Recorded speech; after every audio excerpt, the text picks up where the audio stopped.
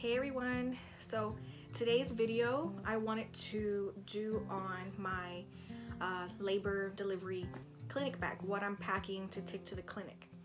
I'm 37 weeks, going to be 38 weeks on Sunday. Whew, let me catch my breath. 38 weeks on Sunday, and so I'm like, okay, I gotta get this bag ready because I'm not feeling contractions, but I'm feeling pain, discomfort in the lower region. So it's basically the baby positioning herself to get ready to make an entrance. So I'm like, okay, I really got to get this bag ready. So I just want to share with you what I'm taking for her, what I'm packing for me, post birth, things like that, because I'm not going to be delivering the baby at a hospital. I'm going to be delivering her at a birthing center because I'm working with a midwife, not with a OB/GYN doctor. And the reason why, me personally, why I decided to go with a midwife is because hospitals are kind of like traumatizing to me because of what I've gone through in the past with my two cancers. So it's like the hospital setting no, and obviously if there was like an emergency, yes, I would go to the hospital, but the less intervention, the more natural that it can be. That's why I decided to go with the birthing center or with a midwife. So my plan is to deliver her in the tub. So I'm gonna do a water birth. So it's gonna be a really interesting, since it is my first baby, it's gonna be quite an experience. So I'm really looking forward to it, and just being able to meet her. Because obviously, you see the ultrasound pics, and that's nothing compared to, to actually seeing her in the flesh, to see her little cheeks, her little nose. So I cannot wait.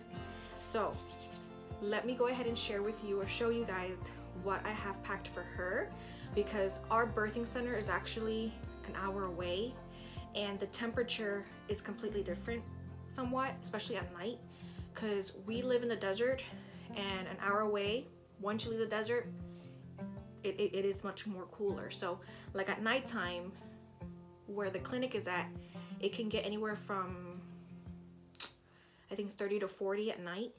And then during the day, especially now since it's November, mid-November, I think, yeah, mid-November, it's like 70s. So it is quite a difference compared to the desert, because like today I think it was like 91, and then I'll go down to like 75. So it's like, that change. So I have clothes to keep her warm, blankets and things like that, and also what I have packed for myself, and little essentials here and there throughout the whole birthing process. So let's get started with what I have packed for her. So I have, as far as blankets, I have this one here, super cute. That way when the family gets to see her, she'll be wrapped in that blanket, and then on the way home to put over the over the car seat. Oh my goodness, I'm gonna bring this one, and this one my mom actually made, and it's so cute. So I love the colors, and it's so soft. So she handmade this, and it is a little bit more bigger, but so yeah, so I'm gonna take that one. So those two blankets. And then to keep her little head warm, I actually have 3 hats because I just don't know what size her head's gonna be. So I have this little one with her little name on it, Emery J. So that one. I have this one. And then the one that my mom made that came with the blanket, which is this little one. Super cute. So I have those for her. And then as far as clothes go, I'm not sure like how much she's gonna weigh, how long she's gonna be. So I brought like different sizes with me. Where'd it go? Here it is. Okay, so this one is newborn size, and so her little pants, she's got her little pants here with the shirt to go underneath the other shirt. So there's her little onesie, and then the shirt to go over that. And then I did bring some extra socks just in case, but her onesies have the little it covers her feet, but still, I just brought socks just in case. So her little socks, and then hand mitts that's rolled up in here. It's so tiny, look at that. So cute. So I have that.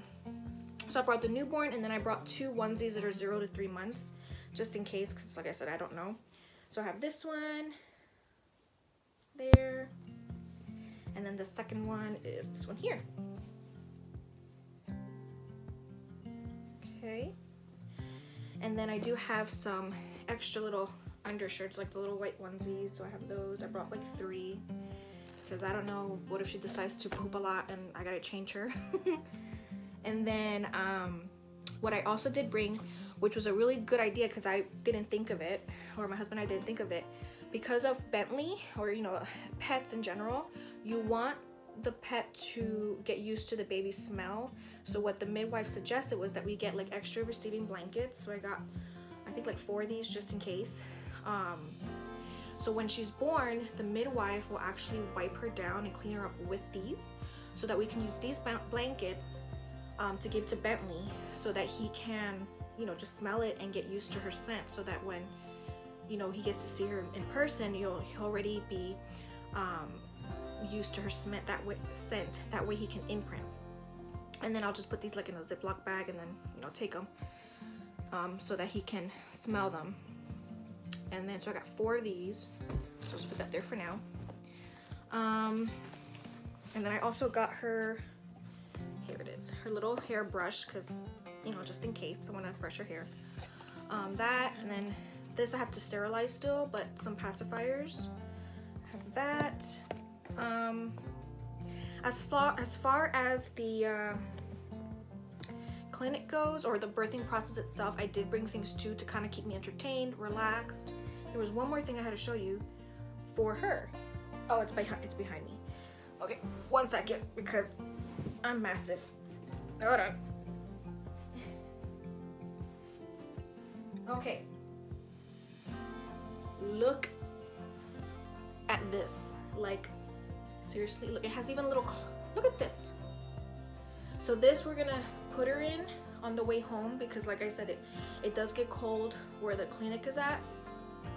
And I'm not sure if it's gonna be in the middle of the night, during the day, I don't know. I just wanna be prepared. So I wanna keep her warm. So this little thing, my goodness, just like, I can't wait. So I have that. So that's pretty much it as far as her clothes, but I do have her diaper bag ready as well, just to have that separate, just in case we need to stop somewhere, whatever. Like, at least I have her stuff ready in the diaper bag should we need to exit the car or whatever. So here's her diaper bag, and what I have in here, I have her little diapers. So I just took like 8, because after once I give birth, and you know, we wait there, and the whole process of, you know, getting cleaned up, make sure I'm okay, baby's okay, etc., etc., we end up going home like 3 hours later, so I don't have to bring a whole bunch of stuff. So I do have little Pampers. I have it like, I think I said 8. Yeah, 8 Pampers. Look how tiny. So I got those, and then I got the doTERRA diaper rash cream. So I have that, just in case. Changing pad, her little wipies. What else do I have in here? I want to say there's more, but I can't remember. Oh wait, yeah, there is more. It's in the front part. So then I also have her little bibs, and then some burping cloths just in case, because I don't know, in case she spits up or something. So I have that there. So that's pretty much it for the diaper bag. Now, as far as like the things to keep me entertained or relaxed throughout the process, I created playlists on my phone to really help with the mood, depending, you know, how much pain I'm in. You know, do I want this? Do I want to hear that type of music? So I did, you know, country, Christian, my worship music, like really like the classical or Zen music, whatever, that's really relaxing, that has like waterfall sounds, that. So I have playlists on my phone, and then I also have, oops, we're bringing this with us. the Bose speaker so we can connect it to, you know, to the room, so that way the room has that nice sound. My husband's gonna bring his laptop, and that's pretty much it as far as like being entertained. And then, you know, our family will be there, but they'll be in the waiting room, and then my mom, the women can come in, you know, throughout the process. But obviously when she's about to come out or I'm about to push or whatever, everyone leaves. It'll just be my husband and I, the midwife, and all the assistants there. But you know, my mom will come in and she'll help me because she is a massage therapist, so I'm definitely going to be needing her magic hands to help relax me and soothe any discomfort that I will be having. And then as far as my stuff, you know, I'm not sure, you know, if I'm gonna bathe there afterwards. Like, I'm not sure, but I'm just bringing some soap, and then I have to pack a towel, and then Dove soap. This is the only soap for sensitive skin that helps or that works for me, because I have really bad eczema, and that's the only soap that works for me. I've tried other stuff, I've tried, you know, some natural stuff too, and nope, does not, I don't react well, so I must be allergic to some certain thing. But with the Dove soap, that actually helps me a lot. I'm also going to be bringing this here that is going to include the Earth Mama Organics, the nipple butter. So I'm going to have that. I'm also going to have the spray for down there. So I have the same brand, Earth Mama, but it's for the spray down there. Some deodorant, of course, some chapstick. I may bring some makeup, but not like a full-on face thing that I'm gonna do, because no. I'm gonna be so tired probably, so no. I'll probably just do like a, kind of like right now, even though it looks like I have nothing on, and you can see my circles, but whatever. So it's just kind of just like a basic, just to kind of just give me something, and then fill in my eyebrows, because my eyebrows are light, and maybe like a tinted lip or something. I'll bring it, but who knows if I'll even put it on. And then as far as essential oils go, I'm totally bringing those with me, and my diffuser, because they do help relax me. So I'm gonna be bringing the Deep Blue. I have the big like tub, not the tub, but the squeeze bottle, but I forgot to bring it in the room, so it's over there. But I do have some packets here, so it's pretty much that. You can see it, yeah, the Deep Blue. So I brought like 3 plus the bottle, and then some of the oils that I'm gonna be bringing with me to help with any discomfort and things like that. So I'm gonna be bringing Balance. So I'm bringing Balance, Wild Orange, because it's super uplifting and it just smells really nice. Aroma Touch, Siberian Fir. These are good for massages. I'm also gonna be bringing Lavender. I have lavender, and as a Lavender Touch is what it's called, because it's in a roller bottle already and diluted with fractionated coconut oil. So I have that there. And then Clary Calm has clary sage in it, and clary sage actually helps to induce. So it is really good, you know, for that. Now I didn't get the full bottle of clary sage because I forgot to order it, but I had Clary Calm, which is, it has that in it with other essential oils. But ladies though, this is really good for your monthly. If you get like really bad discomfort, you just swipe this or roll it on your lower abdomen, all over the belly. That's what I would do, or you would do. It is so soothing, and it helps relieve the discomfort. I am not kidding you. It's pretty amazing what it can do. So instead of taking like, you know, the pain pills, just do that, and it's natural. You don't got to worry about any of the chemicals in those pills. So that's what I got for the essential oils. Now let's go to what I'm bringing for me as far as change of clothes and things like that. Let's see here. Oh, and I also did get washcloths for the baby, because I don't know if they're gonna give her her first bath there. Like I forgot to ask that too. I'm very forgetful, pregnancy. But I will ask my midwife on my next visit, which is next week. So washcloths, and then I have the doTERRA hair and baby body to give her a bath if they do give her a bath there. Okay, so back to what I'm bringing for me.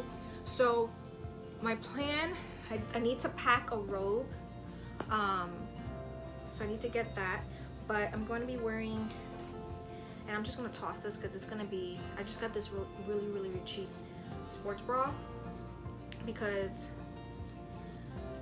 I could not find a bathing suit that was cheaper than, like, bathing suits are expensive, and I'm only going to be using it, and it's going to be super dirty, so I was like, why am I going to spend all that money for it to be tossed?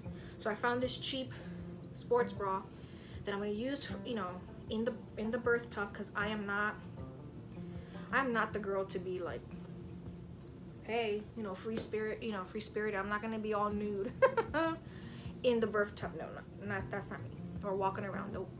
So I'm very modest, so I'm going to have this on with, you know, something on underneath as well, and then my robe, and then obviously when it's time to push, you know, I have to remove some articles of clothing. But yeah, so just a cheap one, ladies. If you're the same way, you want to be modest, or you know, you're modest, just get a cheap sports bra. Don't get anything expensive because it's gonna get dirty and you can just toss it. So I have some postpartum undies that I bought as well, and they're high-waisted to really help push or support as far as like the uterus and all, to help support that to go back in place. So they look ginormous.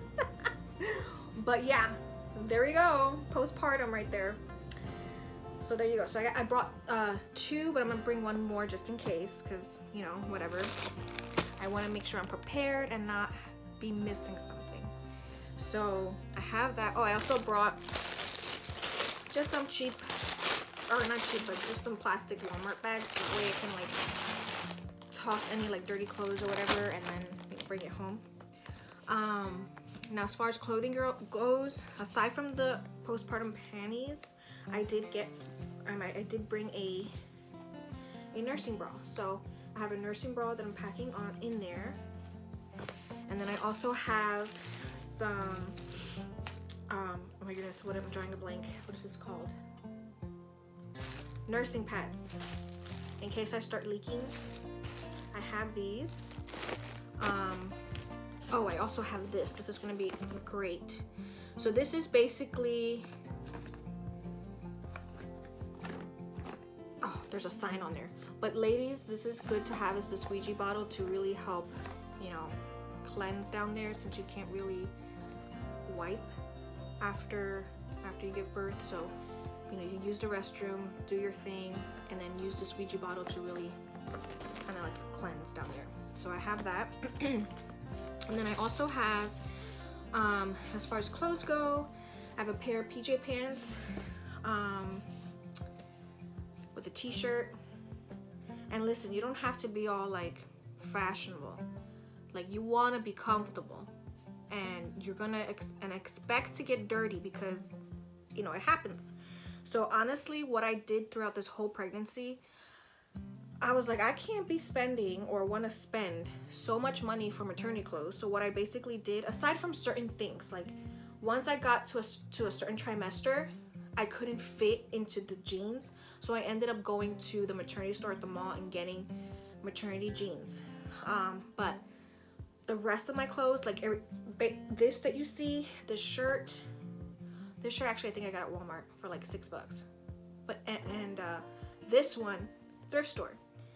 So mostly all of my clothes was thrift store, because it's like you're only going to use it once, and you know,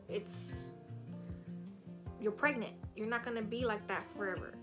So I'm like, I'm not spending all that money, I can just go to a thrift store and do that. So that's basically what I did with the PJ pants. And then to go home, I'm not planning on wearing jeans, because you need to keep yourself, you know, you need to air out down there and not use anything tight, because you know, you're healing. So I'm just gonna go home with a pair of black sweats and a long sleeve shirt. That's all I'm gonna do. Nothing fancy, because you want to be comfortable. So and then I have some socks, and I'm bringing my sneakers because really that's the only pair of shoes that I can wear because my feet are swollen and they hurt and nothing fits. So just my sneakers. And then while being in the clinic, like, I have my little fuzzy socks, so I can just use these walk around so I'm not barefoot. I also have a packet of pads. That way, I know they're going to provide me with the postpartum underwear pad thing, but just in case, I just like to be prepared no matter what. So I have this, and then I also have the witch hazel pads right there. What I plan on doing is putting it on the pad, and then, you know, putting it on. That way it helps with the cooling and any irritations I may have. So I have that there as well.